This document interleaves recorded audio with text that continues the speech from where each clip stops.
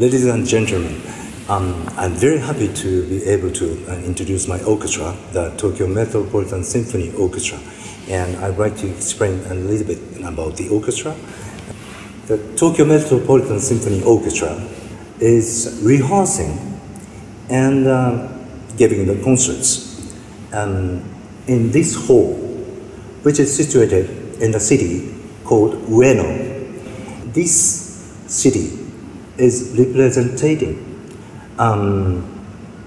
the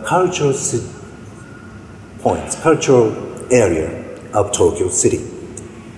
The Tokyo Metropolitan Symphony Orchestra, who are working here in Ueno, naturally representing the culture of Tokyo.